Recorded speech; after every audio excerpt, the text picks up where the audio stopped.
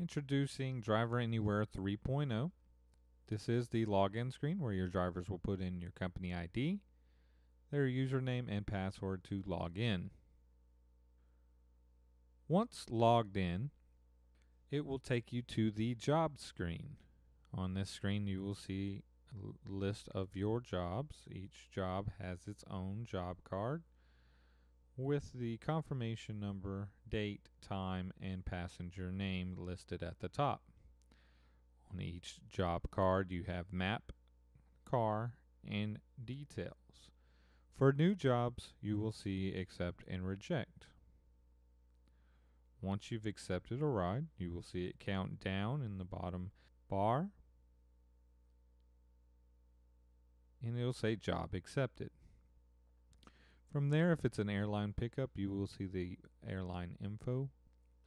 On map, that is going to take you to the map where you can view directions and see your pickup and drop off on the map. Also have pickup airline info. This is going to give you the flight information and weather for the day. Car is going to be the car that is used for this trip. And then you also have your ride details. Job details are going to give you any details about the ride. Passenger's name, routing information, airline, phone number, car, greeting sign, trip notes will be listed in there. Also on the job card, you will also see in the top right hand corner of the job card, update.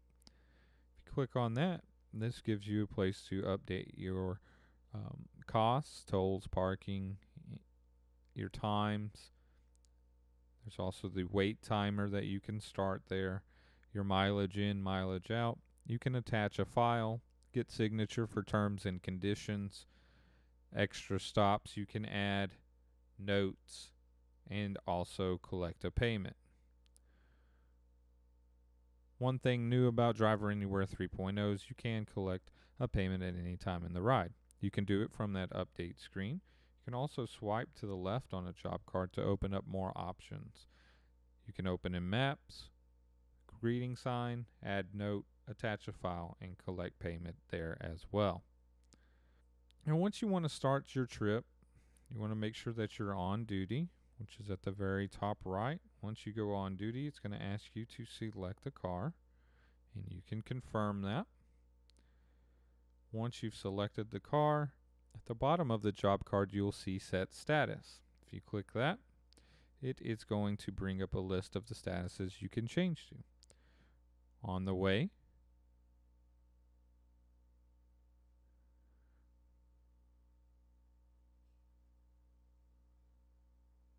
arrived,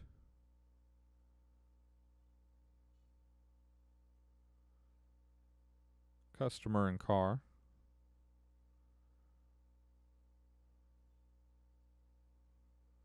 and done.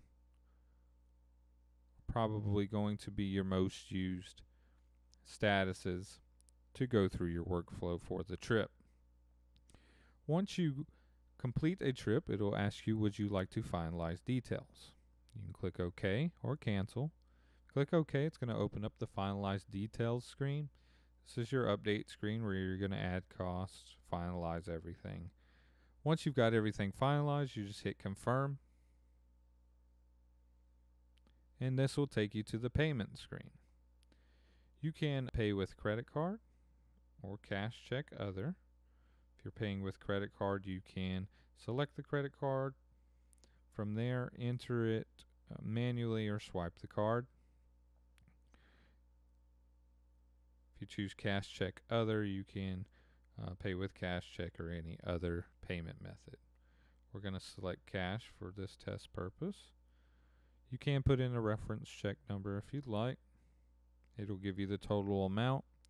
Click proceed to payment. On this screen, you can add optional gratuity. So if the passenger wants to add 15% extra gratuity, 20%, 25%, or other, and they can type in a flat amount if they'd like there. They can add that.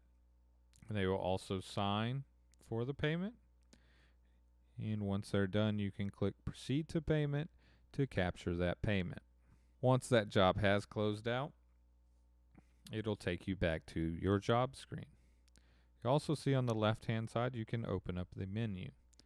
First at the top is your profile screen where you can select a car and go on duty there as well.